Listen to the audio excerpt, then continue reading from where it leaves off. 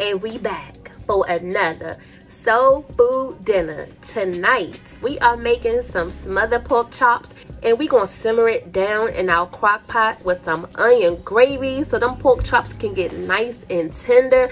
If you are new to our channel, welcome. You have definitely come to the right spot. We're gonna treat you good, feed you good, and give you recipes every week that you and your family will love. So if you haven't already, go ahead and subscribe to our channel and like this video, y'all. We want everybody on YouTube to know how easy it is to make these recipes and how you enjoyed it.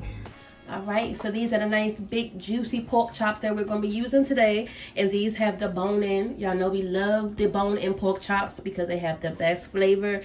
So I got the pork chops nice and rinsed off, and this was a big pack of pork chops. This was 9 pieces of pork chops, great for a family because you're going to have some for tonight and some for leftover for tomorrow, and that's what you want because we don't got time to be cooking every night, okay? Just cook one good meal and then there you go. Now when I am cooking any type of pork, whether it's ribs or even chicken, I do like to put some mustard on the bottom. It just gives it that extra little taste. It's really good. Don't knock it until you try it. We're gonna go in with some onion powder, and we're not gonna overly season these pork chops because pork already has a salt base to it, and then the gravy that we're going to simmer these pork chops in has salt in it as well. So this is some adobo, and then this is some complete seasoning that I have. We're just going to go ahead and throw that in there too because I'm tired of looking at this little bottle with this little bit in here. Y'all know how it is when you try to get rid of certain seasonings that's been sitting in the way, and you got to make room for, you know, to buy some new ones. Just go ahead and throw it in stuff like this. Now, if you haven't watched our air fryer lemon pepper wings, I was standing over there trying to shake it out with the little shaker, but we don't got time for that, y'all. We just gonna throw that parsley in there and be done with it. You'll be in here shaking all dang on day, shake your life away. And because we're gonna fry these pork chops and I'm gonna put that flour on here, I'm just gonna add just a touch of salt to make sure that flavor comes through. Now at our house over here, we love some massages. And with these massages, you're going to make sure all that seasoning get in that meat and through the crevices. You know how to do it. If you don't believe us, ask our subscribers. They know about them good back rubs and good rub downs. We want to make sure our grease is clean. This is some clean grease, but you can see it's like some particles in there. Anytime you're frying up something, you want to make sure you start out with clean grease because those little bits is going to get all over your food and you don't really want that. So what we do is take our little grease strainer right here and then, you know, just drain off everything in the pan. And then all you're left with is these particles in the strainer. So that's a quick tip for y'all. We're going to be giving away a lot of tips in this video, so make sure y'all watch to the end. So we're going to go ahead and cut our pan on a medium-high heat because it's not a lot of grease in here. And you don't need a lot of grease. We just need just enough to be able to drop our pork chops in there and fry it up. You don't want the grease to be covering the whole pan of pork chops, okay? Now, another thing that you can do is when you finish with your seasonings, you don't have to throw these bottles away. So if you're into making your own seasonings or your own blends, definitely keep these little bottles because you still pay for it. It's already the container and the size that you need it, and you can know what it is, you know, based on the top. You know, you can just wash this off, get a Brillo pad, and this will come right off that little sticky part. That's another quick tip for y'all. I told you these tips gonna be coming left and right today. Left and right. Here's the flour. If you're new to our channel, one thing that I love to do when I'm frying any type of food or like burgers or just anything that you're going to be cooking in batches, I like to do a test piece. So I'm trying to find like the smallest piece of meat that we can just fry up real quick. The one thing you don't want to do when frying any type of food or like if you're making burgers, something in batches, is to season it all and then make the whole batch and then go back and taste it and like, dang, I needed to add something. It's kind of hard to go back and season it. It's like grits. Y'all know when cooking grits, if you don't add that salt in the beginning, you can't go back and add that salt in the end because it's not going to taste the same. So if you do like a test piece right here, cook it, and then if you need to add something, then you can correct these over here before you cook everything. And then you're like, okay, let me add this while it's still hot. It still doesn't sink all the way into the meat. So do this little test piece first and you'll be good to go. All right, so you hear that sizzle from the grease. That means it's nice and hot. Now we on tip number 3, y'all. Are y'all keeping up? When you drop your meat in the grease, anytime you frying it, don't touch it right away. Just let it sit there and get that nice crust on it, and then flip it. I tell y'all all the time, don't come in this kitchen when you're hungry. Okay, that's the worst time to cook, and that's the worst time to shop, is when you're hungry, because you just pick up anything and then you just do anything. Be patient.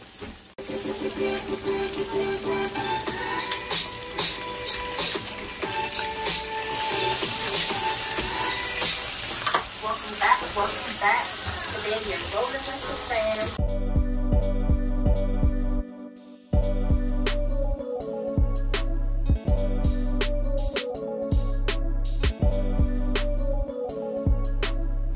It's still piping hot, but you see it's done all the way through.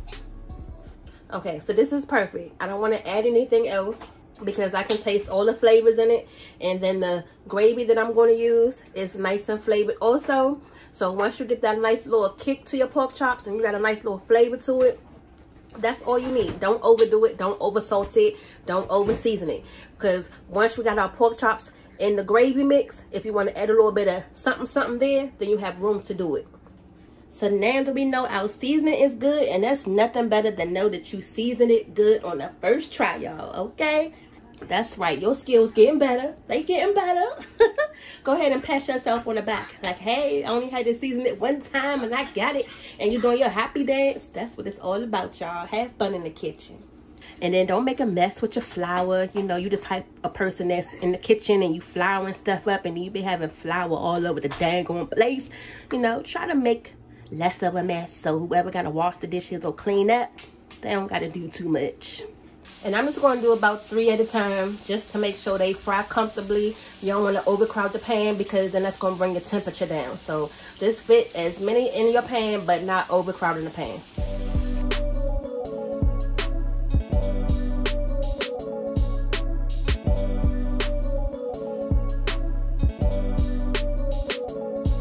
So let's take a little intermission real quick while the pork chops are frying because I want to get y'all opinion. Okay, so we do put out a lot of short videos and we put out a lot of longer videos too. So I want to know what's y'all favorite.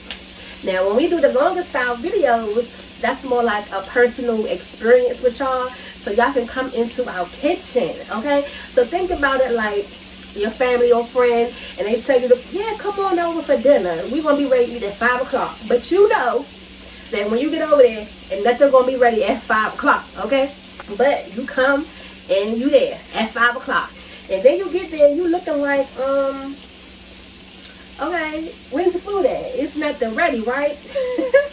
So then you're like, okay, well, what you need me to help with? You know, you need me to help with this? I can help you with that. I can do this to try to speed the dinner along.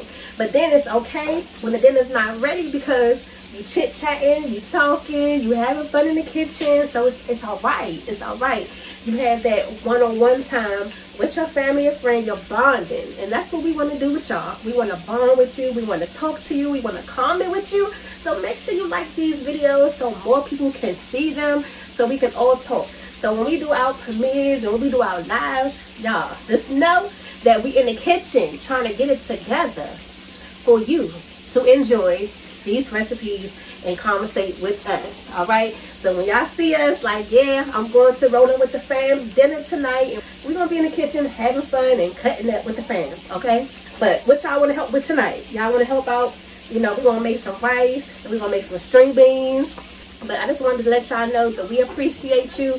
We appreciate your comments, your likes, your shares, and you know, just come on in our kitchen and we're gonna get cooking. Alright, back to work, y'all. So now we're going to go ahead and pull out the crock pot. Here go our Ninja crock pot that we always use. I got my onions already in here sliced up. I had to snatch Daddy out the kitchen because he took some of my onions for his sandwich. Okay, where do you do that at? We're going to add a little bit of oil from our grease, from our pork chops. You know? And you don't need a lot because you don't want this gravy to be greasy. We're just going to add just a little bit just to get these onions going. And that's all you need. That's one good thing about this crock pot. It's like a stove and a crock pot all in one. So it's perfect. Alright, so I'm going to go ahead and cut this stove top up to high heat so we can go ahead and get these onions going. Oh my God, I am so slow. I just had a slow moment. Y'all know I was in that grocery store looking for pork gravy.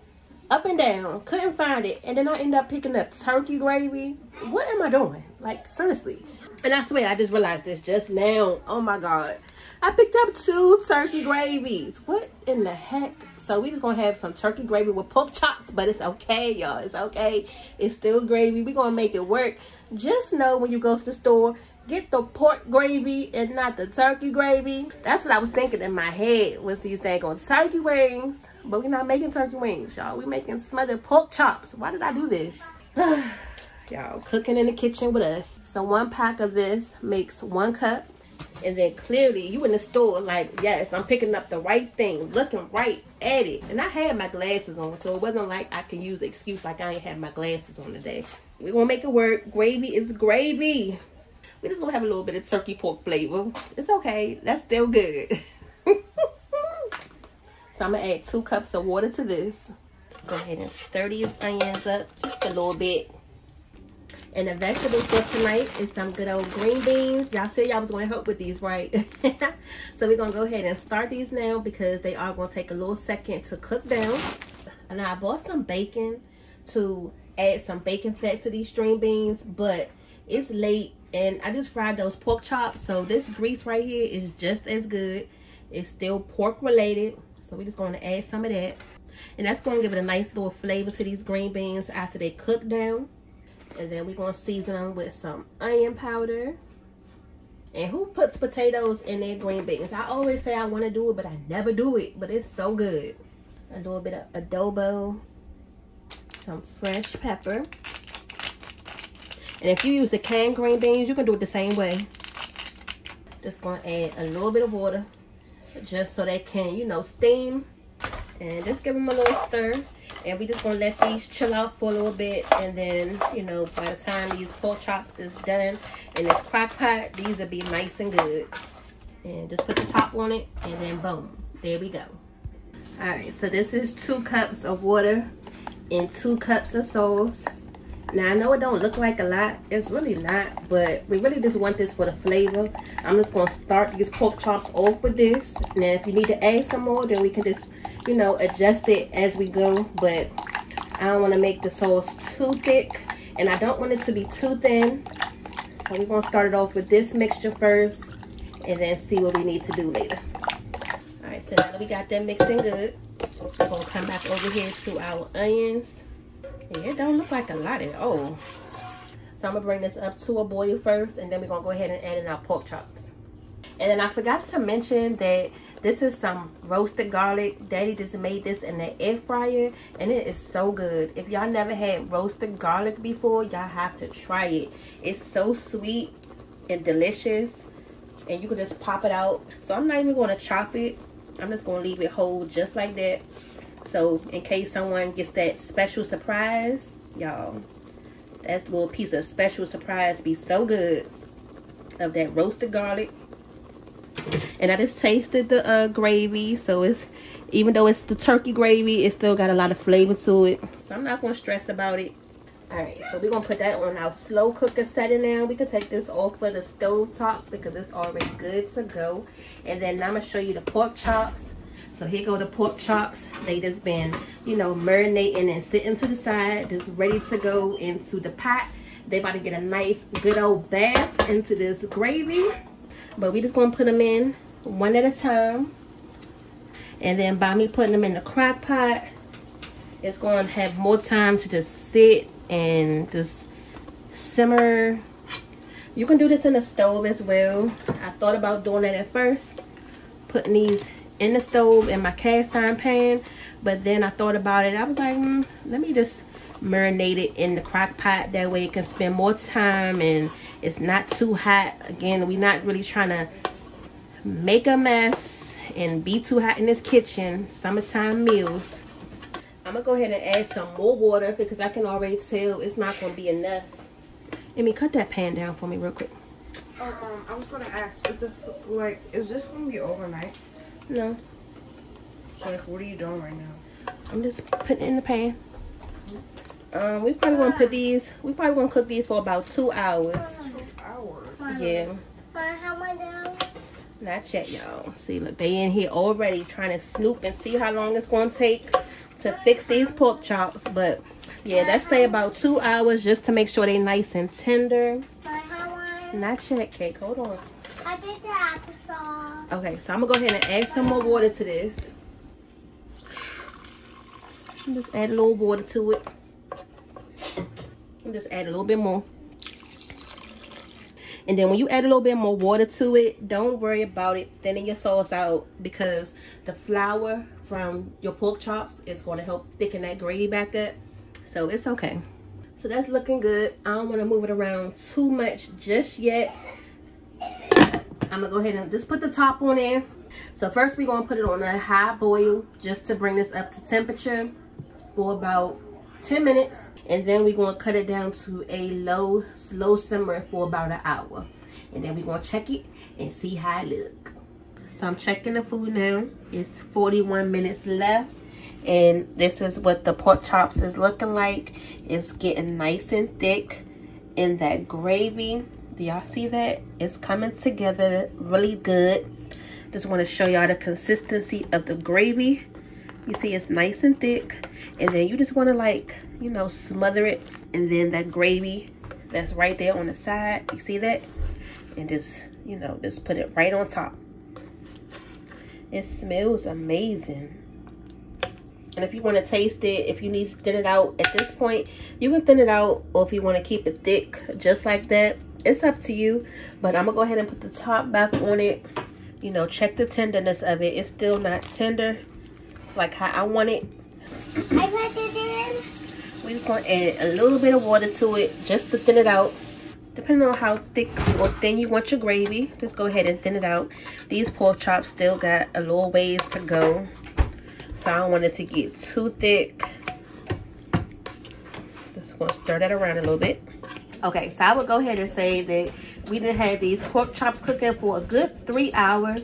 And on the last hour, we done had it on high. And we got 2 minutes left. Now, when I say they are tender, do y'all see that? You can just like stick it through and it's not getting caught or nothing. Oh, yes. Okay, this is exactly what you want to see. That gravy is still looking nice and thick. I think I'm gonna go ahead and make the family some rice because I made the pasta on the side, but they still screaming like, did you make some rice? And it's nothing like some rice and gravy. So let me go ahead and do that real quick. Everybody is hungry. I ain't gonna tell y'all it's 1 o'clock in the morning, but it's okay. You know, the family is up. We just watching movies. So this is not a normal thing, but we're gonna go ahead and fix everybody a plate. This was the pasta that we made, but I'm gonna go ahead and just show y'all the plate fixed with the rice on it. I had made one of those suddenly pasta boxes. I've been seeing these everywhere, so I just decided to go ahead and try it. Daddy, food is ready. Okay. Meat. We're gonna go ahead and put y'all rice on first. Looking good. Porter is in here stalking this pot, and Daddy in London is too. Oh yeah. Like I told him it was 1 o'clock in the morning, but oh yeah, it's 1 o'clock. But you know, hey, the kids out of school and they operating on no time schedule. And I ain't rushing in the kitchen tonight to get this dinner done. They ate sandwiches earlier, so they good. And I'm gonna let him go ahead and pick his pieces because, and that way he can show y'all how tender that meat really is. Yeah, still some of that gravy. Look, Daddy ended up taking all the dang on gravy, y'all. On one dish. But I ain't gonna do that tonight. Look, I told him they not gonna need no knife with this pork chop. Oh no, you can probably eat this with a spoon. I want you to show him how tender it is. And then make sure he get his vegetables. Oh yeah, I gotta get my vegetables. I need a spoon. This looks stupid tender, y'all. Oh, he gonna go in with his fingers. Y'all ain't seen them leather hands in a while. Gotta use my leathery man hand straight out the pot. It is burning hot. Mmm. He just be smacking in the camera. Soak up some of that rice and gravy. Delicious, y'all. Delicious. You know, you gotta get that old one biter. How it taste? Delicioso. Is it salty? Is it good? Is it flavorful? What, does it need No, anything? it doesn't need anything. Is it nice and tender for you? Yes, indeed. Alright, Daddy, go ahead and close this video out. Don't forget to like, share, subscribe, leave a comment down below, and we'll catch y'all on the next one.